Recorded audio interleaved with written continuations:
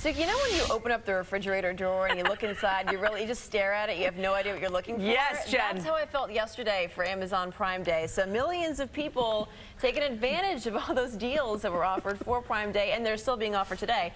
You might be better, though, shopping around at other stores. How did you know that's exactly what I was doing? I was staring at the computer going, what do I need? Yeah. Well, tech expert Shelly joins us now with more on how retailers are really scrambling to keep up with the Amazon discounts and what you need to know to avoid those phishing scams. Good morning to you. So many of us were there trying to figure out, what do I need? Yeah. Right.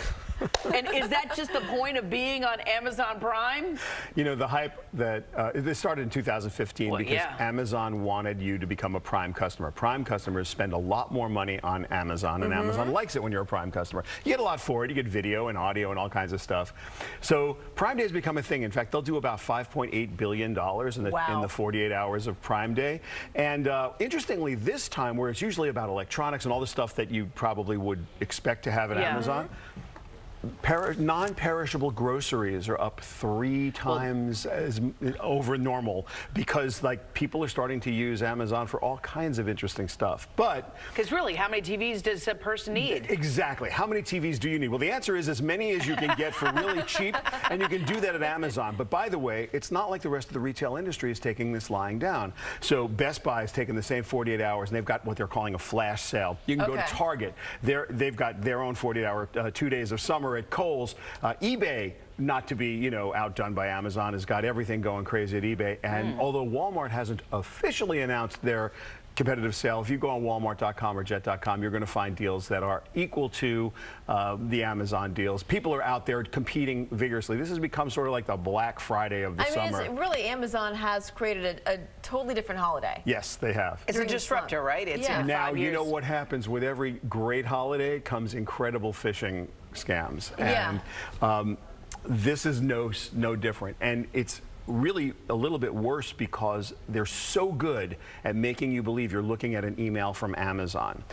If anything that comes to your inbox starts with verification, then a dash and the word Amazon, first check to make sure the word Amazon is spelled with an O, not a 0. That's first of all. But more importantly, don't click on it. Click on nothing, because the scams now, 16 Shop is a tool set that's out there. You don't need to know what that means or what it's about. It's a tool set that enables a phishing scam that is pretty devastating. If you click on any of the emails coming from that particular tool set, what happens? Your computer is going to get pretty seriously infected and pretty messed up. So don't deal.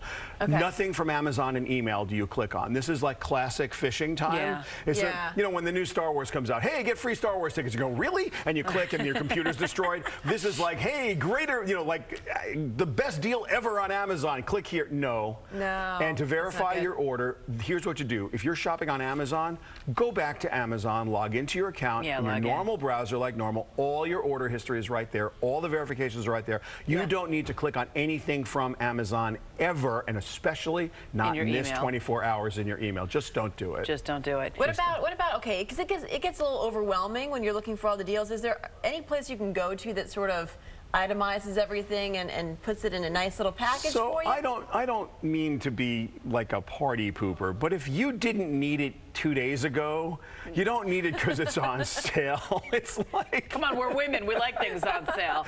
We like to buy it just because it's on sale. I mean, razor blades are cheaper on Amazon than I've ever seen them, but that's just because I know what they cost, oddly enough. There are lots of different people out there packaging stuff. To be fair, you have to go there with a real specific thing in mind, because if you go there and just start to shop, it's dangerous. Yeah, it is. Everything looks, wow, that's 20 off. Wow, that's 50 off. Oh my goodness, that's 70 off. Yeah, but that's why they do it. Yeah, but last time you told us about camel. 3 camels.